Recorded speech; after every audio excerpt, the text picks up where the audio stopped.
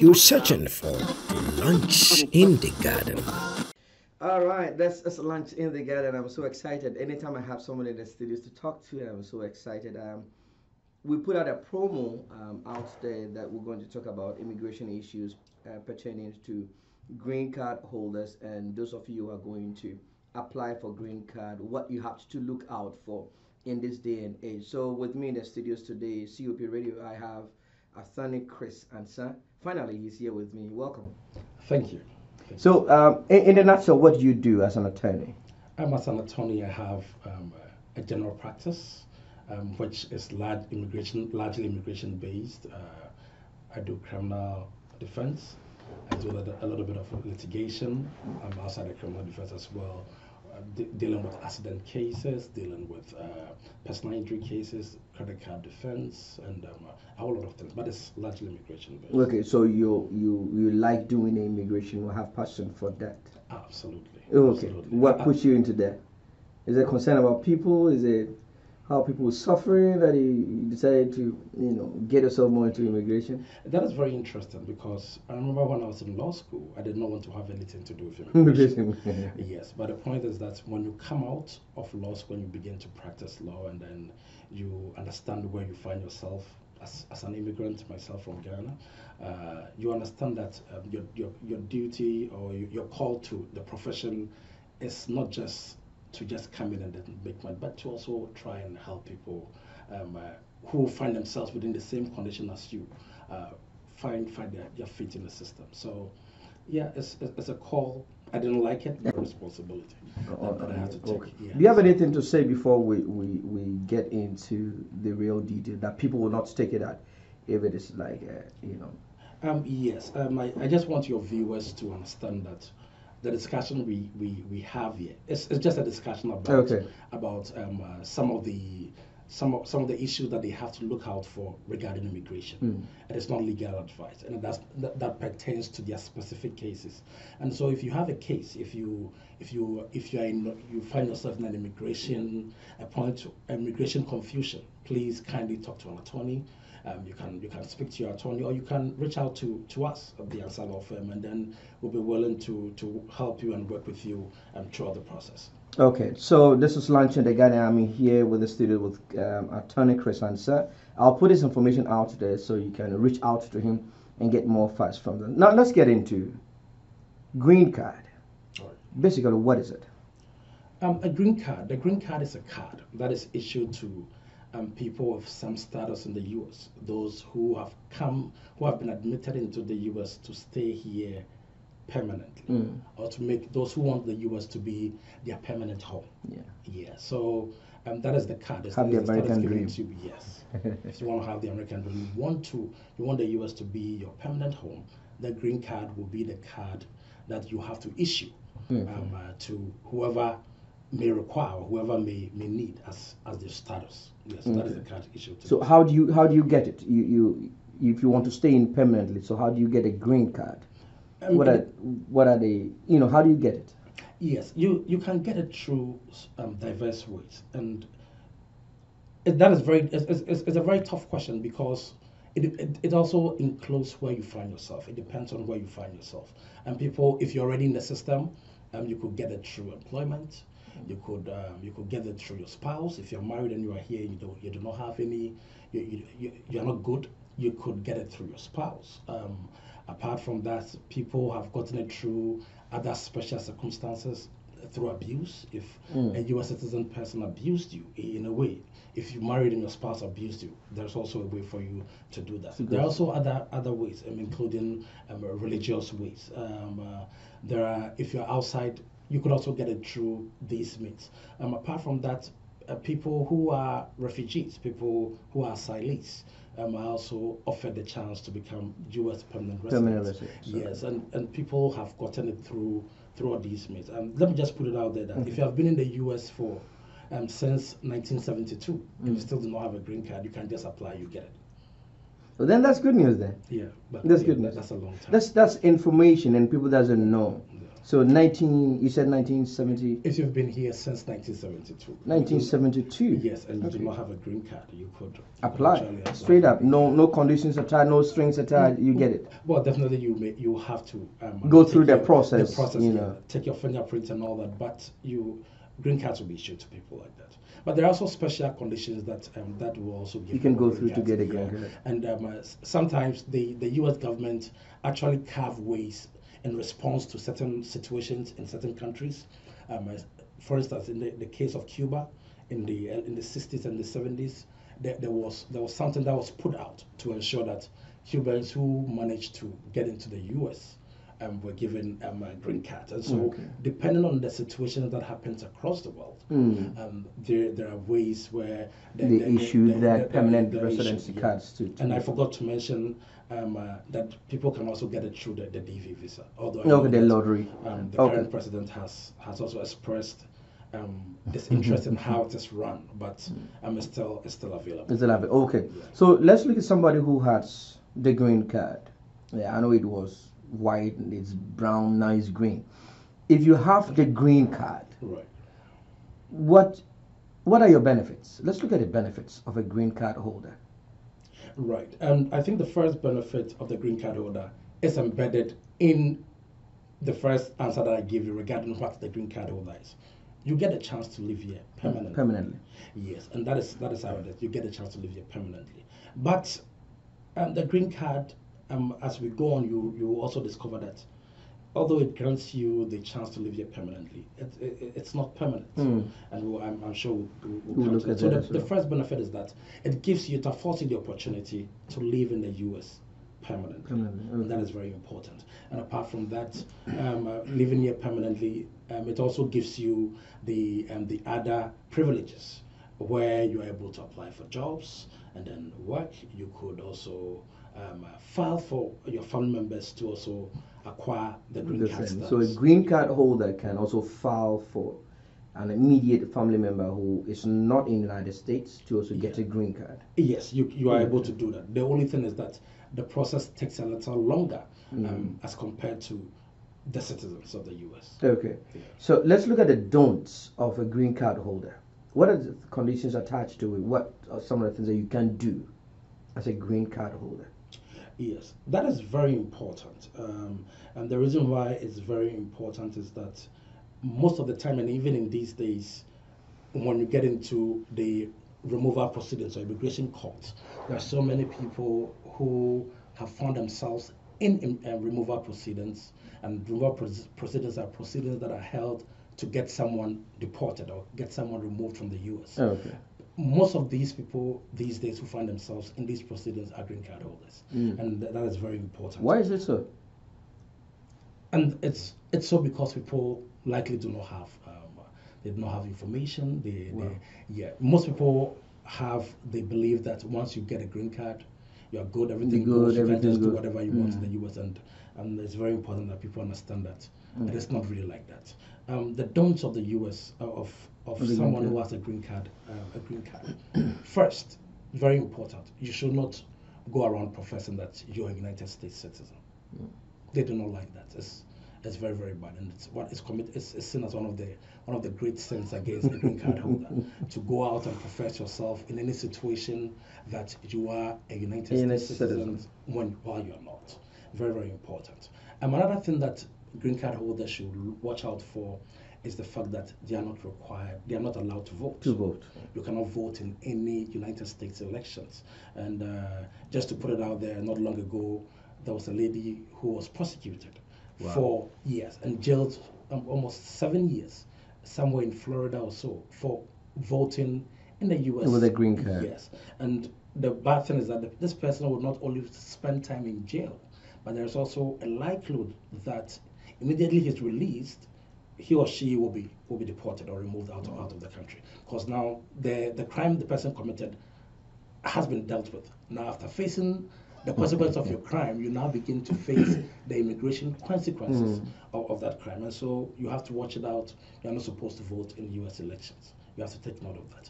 And 3, you also have to know that you cannot be a jury. I mean, and this is very, people likely find themselves in this situation because sometimes you are there and then you receive You receive a a notice, a mail yeah. telling you that, hey, you're supposed to be on a jury duty. You have to contact the court immediately and let them know that, hey, I do not qualify to do this, because they pull these out from mostly your driver's license application. okay. Yeah, that's the database they use. So it is your responsibility to let them know that, hey, I do not fall within the category of getting to jury. Who do that. And that is not the only. These are not the only things. There are other things that could also get you into trouble, and that also includes staying outside the country for some time.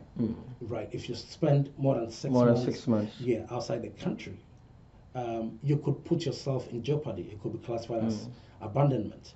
When it extends to a year without notice, then that is more You problematic. abandon the rights that they gave you as permanent resident. Absolutely, that is more problematic for those who have stayed more than 6 months. And so, if you begin to travel back and forth, you have to be mindful of the fact that you have committed yourself to the U.S. government, that you'll be living here permanently, and so you cannot. So go in out that and do case, anymore. if you have that green card and you want to travel in and out, do you have to report yourself? Is there a procedure that, within 6 months I'll be out, 3 months I'll be out, 4 months? Is there any way that you can work? People can stay in for 6 months. They have businesses doing in their home countries. Is there a way that you have to report to the authorities? Normally or generally, when you are living out of the country, you are not required to do that. When you are out of the country and you become aware, or when you are living, you are aware that you overspend the time, you have to be able to. There's a form that you file. You have to file a form to DHS, Department of Homeland Security, informing them that because of the conditions you find yourself, you'll stay outside of the For a certain amount of time, that period of time. And that has to be granted. And as you stay there, there is also, as you stay outside, you still have to be able to stay in and do the things that you're supposed to do as a United States permanent resident. That include filing your taxes. And yeah, as you maintain doing that, and the issue of abandonment becomes moot, and it becomes very relevant. At that point. Let's switch on to somebody who is in the country already and trying to go through the process of getting a green card. What are the warning signs that you want to give out as an attorney? Right, or do you want to add something? There are things that I had to add regarding the don'ts. Okay. It's very important. There are certain benefits that you cannot apply for as a green card holder, and you should not apply. You should not lie for those benefits. You cannot help someone to get into the U.S. illegally. Let me just mention them so that we go. Okay. You cannot pull in someone here, help someone to get into the U.S. illegally. And most important thing, you cannot be charged or be convicted of certain crimes. And the moment I put charge, I mean, just being charged with a crime doesn't establish guilt. But sometimes when you are charged with a very terrible crime, I mean, a very dangerous crime, you could be in immigration detention and you have to fight your way out. But when you are convicted of a crime that will punish you at least a year in jail, then it could have a significant impact on your immigration status. Apart from that, the U.S. immigration laws also describe certain laws, certain crimes, they call aggravated felonies. And regardless of where you find yourself, when you're engaged in these aggravated felonies, you could be subjected to removal as a green card holder. And the fact that the term aggravated felonies are used does not mean that the crime you actually committed had to be a felony, because the crimes differ in jurisdictions. Each state is different. Each state has their own laws, their own criminal laws, and so a crime could be a misdemeanor in New York, but based on the definition of the federal aggravated felony, it could be an aggravated felony, and it could subject you outside of the country. Yes, and so people should be mindful of that. That especially when you find yourself in a criminal proceeding, taking plea deals, very, very, very quintessential. Don't take a plea deal that will give you a probation on a crime that can punish you in the U.S. For a jail time of a year or more. That is very bad. it will put you back in the immigration court system, and that wouldn't be good. Oh, okay. Before we go to those who are trying to look into getting green cards, if you have a green card and the police pull you over, do you have to panic? Definitely not. I don't see why you should be panicked when you have a green card. I really don't see, unless you are being, unless you hiding something, whatever you were doing was so terrible, unless you're not racing on the road, doing something bad, because all these pullover stuff, all these things that are tied to, they all have consequences. And so whatever you do, you just want to be mindful of the fact that the consequences of those actions will not lead you to the immigration bad areas. That will make it very difficult for you. But if a police officer pulls you over, you should be fine. You did knock on your door at home, open the map, you don't have anything to hide, you have a green card. I think in a year or two, there was this rumor going around that people are knocking on people's doors and checking on their green cards and taking people out, and most Africans were afraid, So that's why I put that question. I have to reiterate that those who have green cards have rights.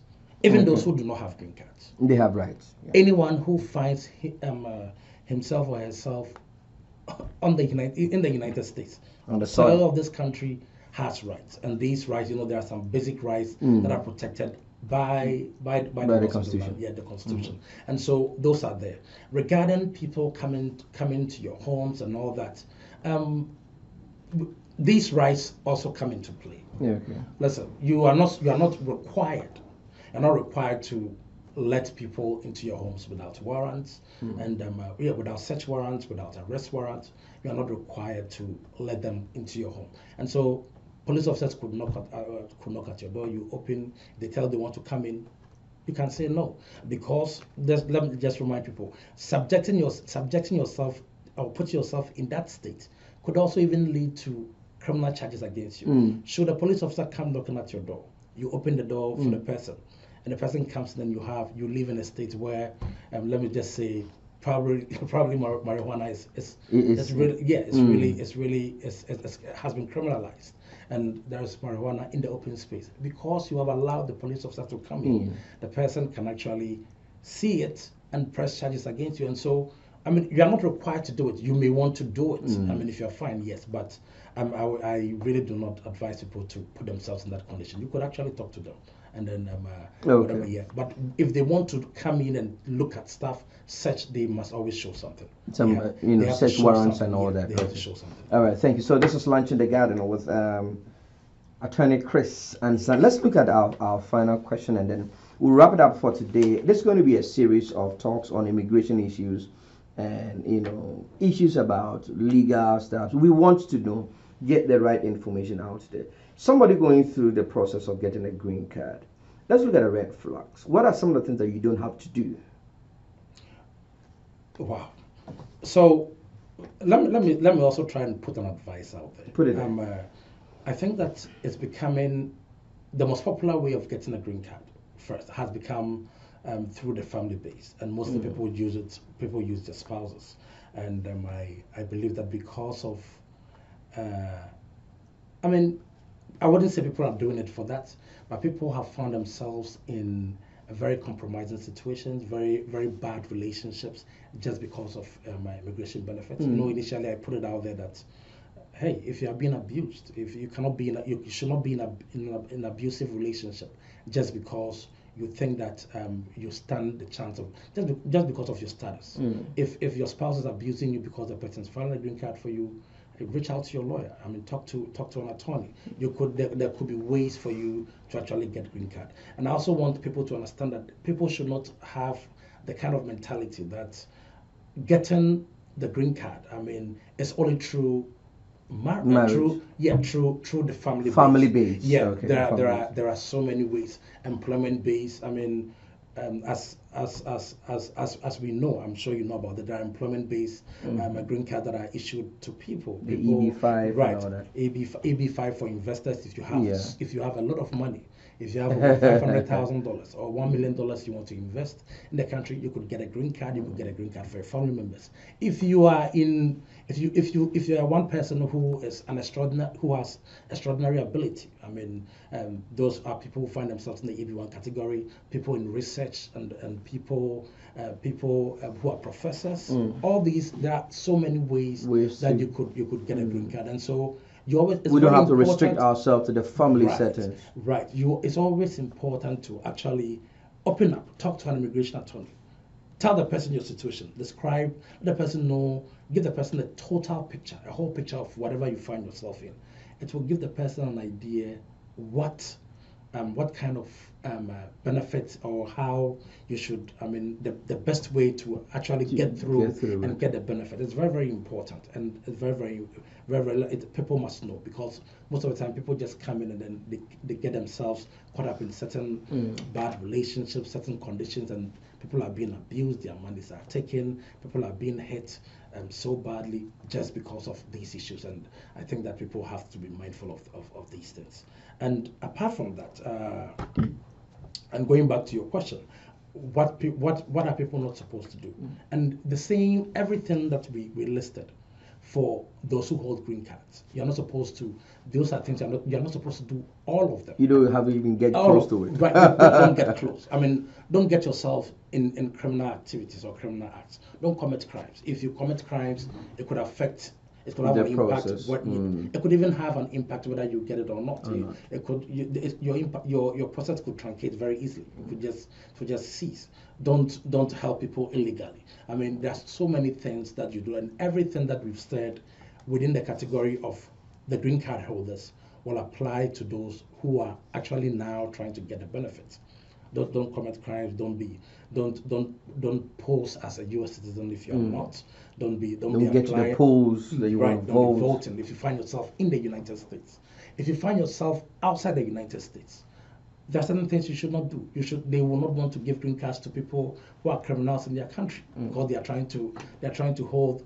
It's something that they are trying to deal with here, and so you do not want to get yourself in that state too. So it's all those things matter in the process when you're going through the process. Okay. Yeah. Well, Attorney Chris, I believe we have to end it here, and then we will do our second segment sometime as your office opens up to us, and then we'll just have to pull you in. Then we'll continue from the process, other areas that you can go through and get your green card. And if you are here illegally, what are some of the things that you can also do, the don'ts and all that. So thank you for coming into lunch. It's unfortunate that there's no food on the decks, but this is how we do lunch in the garden on COP Radio. Right, thank you. Thank you for coming in. All right. Bye.